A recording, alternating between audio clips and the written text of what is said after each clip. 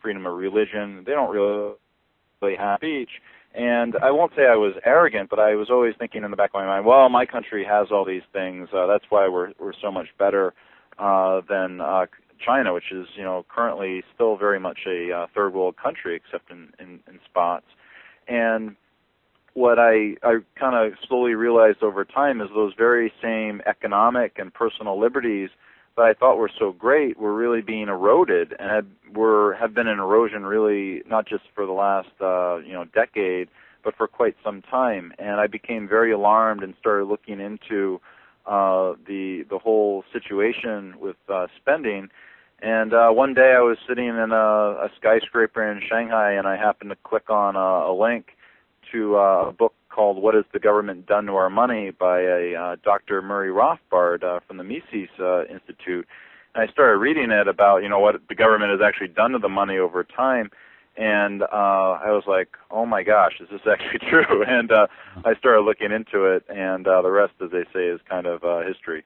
I'm really interested in a little bit more of your experience there, working in business there in Shanghai. What did you learn? Because I'm sure you were involved in some very entrepreneurial activities there. Could you tell us a little bit more of the activities that were happening there? Yeah, well, again, for folks that might not be too familiar with China, for anyone that lives over there, like the main cities like Shanghai, Beijing, and Hong Kong, really, those are quite a bit different than the rest of China in terms of their development. And I was working in a quote-unquote free trade zone in Shanghai, and it was quite an interesting experience to see all of the paperwork and regulations that China had really kind of put upon these businesses. And the interesting thing about China and, some place like the USSR, which, fell apart 20 years ago, is that China's kind of way, from my perspective, to kind of get through things was simply to have foreigners come in, create some goods and ship them back out and export them. And the problem with that is you don't really generate any internal demand. And a lot of times you could even make the argument that the people there in like Shanghai and Beijing, it's unquestionably that their living standards are improving quite a bit. But more than half the country, really about 2/3 of the country, are still peasant farmers. And from my travels there into the countryside, it's extremely pretty basic. Concrete walls, a little plot of land, and that's what I think a lot of people don't quite realize is that in parts, yes, you can easily be fooled as a foreigner if you walk down, the main shopping streets of Shanghai and see all the development. But when you get outside of those zones that have kind of been developed, it's certainly a completely different China. Coming back to your campaign, running for Congress, I think it would take a lot of courage to run for any position in government at this time. We have some strong headwinds coming here as a country, and I'd like to ask you what you see coming for the U.S. on the horizon and what you think our listeners should be preparing for and thinking about in the future here.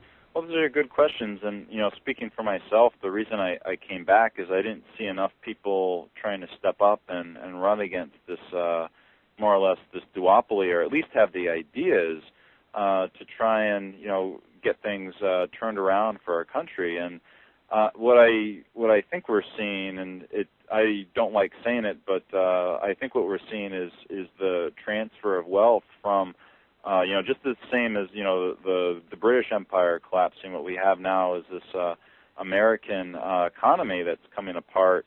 And we're seeing the transfer of wealth out to other places. And I don't like to see that. Like when I was over in China, I did see a lot of things about how the U.S. Government exports jobs, and I didn't like what I saw. And I think it's very easy, if you take a market-based approach to a lot of these economic issues, to turn them around very quickly. The problem is that we've gone so far, and we have elected officials that believe that giving, more or less bribes or bailouts to banks and these large corporate firms like Goldman Sachs are, necessary, and that's completely ridiculous. Like, the taxpayers should not be paying for those types of things. And if you want a list of things to do to make it very, very simple, you just go to Karl Marx's Communist Manifesto, and And Karl Marx, believe it or not, he's probably the most influential economist in Western history. Because if you read through his communist, the 10 planks in the Communist Manifesto, a lot of them, I would say most of them, are to some degree certainly installed here.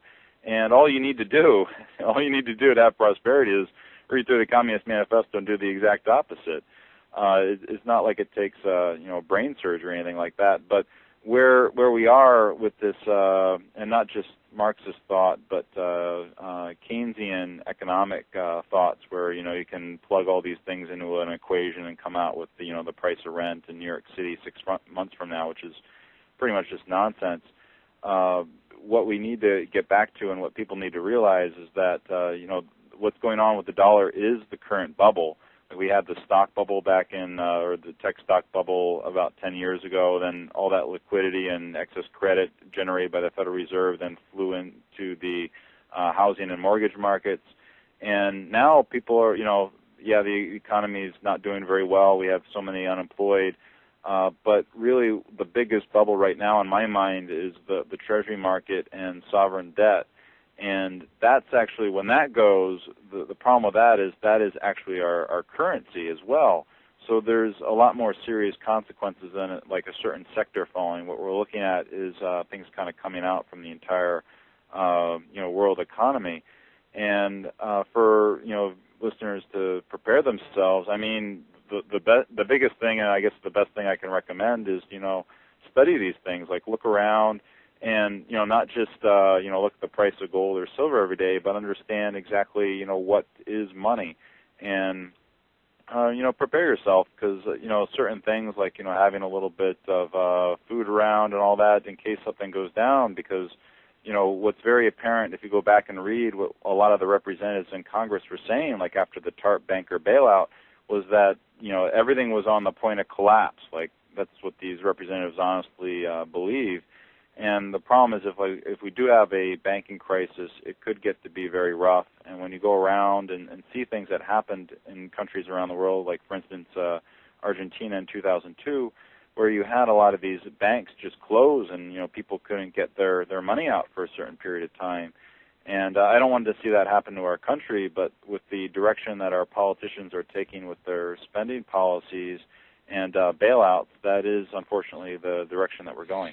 I've had an interesting conversation with a number of our previous guests about the idea of waking up. And when it comes to looking at issues like the ones we're talking about, it's almost like watching the movie The Matrix and kind of waking up and coming out of the illusion and seeing things for what they are. And I feel like our audience, our listeners, I've had a lot of folks come forward and speak to me about this. I've had friends and family share the same thing, that it's kind of it's a rude awakening coming out of this long slumber. And everything looks different. The TV looks different. Political messages look different. And so I'd like to ask you, what are you seeing in terms of people waking up? If we're talking about residents in your district, if we're talking about other representatives that you communicate with, whether they're in a Democratic or Republican Party or an independent party. What are you seeing in this area? Sure, and I would say like the biggest change that I've personally seen myself when I go around door knocking, and when I go around a lot of times, like you can't just start talking with people about the Federal Reserve or central banking and all this stuff, because they probably, a lot of them still don't really understand it. But one of the things that I use as a euphemism for what's actually going on is all this money printing, and people kind of get that they're being taxed by all this money printing. But when I went around in 2009, even this was kind of missed by a lot of people. Like, oh, what do you mean? Like the government prints money? Like our money is people still kind of like myself thought the money was actually backed by something overall, and now after like that whole stimulus plan and all these huge deficits that they've been running, it's been very apparent. So now when I go around and say, the government's just printing up money like crazy and this needs to end, a lot of people end up agreeing with what I have to say, and I think that that's something to be very optimistic about into the future. That if we can learn enough and spread enough, and there's things and tools like the internet that didn't exist back in the 50, 40, even 10 years ago, in terms of getting information around extremely quickly. And it's so important to have the ideas and to have a good discussion on what's going to really save our society and lead to more prosperity in the future. But we must always remember that the ideas themselves are just as useless as the Constitution under the two parties right now. Like, nothing will occur unless people are willing to get out there and actually do things. And one of the other things to happen is, or that people can do, is just talk to people, let people know kind of what's going on with the government, if they understand sound money. Just keep the message out there, because the more people that wake up now, the better off we'll all be when the next crisis or does occur. Jake, between now and Election Day, what are some milestones that you and your campaign supporters need to be focused on? Well, I'll be in the first televised debate here on local television on this Wednesday, and we'll be out there going and just pretty much trying to do flyer blitzes and that sort of thing all along. And what's been kind of funny is when you look at the debates, like there's about 10 debates in the area. And at the first one, I claimed victory, and people can go back and look at the tape against the Democrat and the Republican I was running against. But the second and third debates, which was pretty interesting, is I showed up, and both my competitors weren't even there. And last night there was a forum that was held locally. And I did attend, but I was in the crowd because I was actually barred from debating with the fellows. And like I said, the major TV one is coming up on Wednesday, but the day after that is also another one that I've been barred from. and all the others I've been invited to and will attend. But it's pretty interesting to see kind of like the reactions of this system to a person that has ideas. And I try to express them as simply as possible, because, like, for instance, with jobs, you have these guys talking about, let's do this spending plan here, let's create this federal jobs program here, and what they never realize is that government has nothing. Like, government of itself has to take away from something to give it out, to give out a handout. And what they don't realize is economically there is no net gain.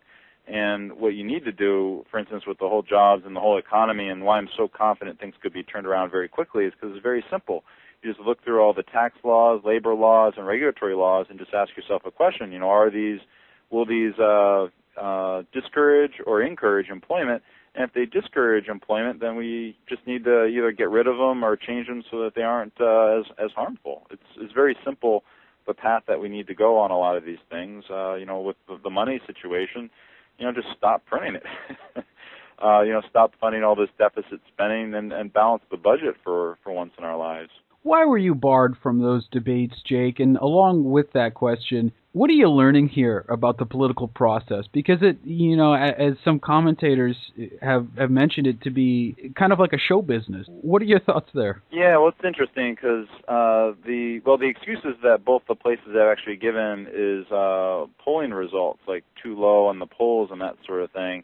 But what's funny is, like, one of the debates, the major, the one on television coming up, one out of the three ones on TV I'm banned from. That one, they initially invited me, and then the incumbent started complaining about how he would never debate me and not show up on stage with myself, which is kind of funny that I'm getting all this attention from the incumbent. And what a lot of people don't realize is, even just to get onto the ballot as an independent takes a heck of a lot more work than these guys do. Like, they had to file 1,000 signatures to get onto the ballot. I had to file over 7,000. So I have a lot more people that have, signed a petition that says, this guy should be on the ballot than these, basically guys that just get political welfare. Like, just because they have a D or R beside their names doesn't mean that they have the ideas to save the country. I mean,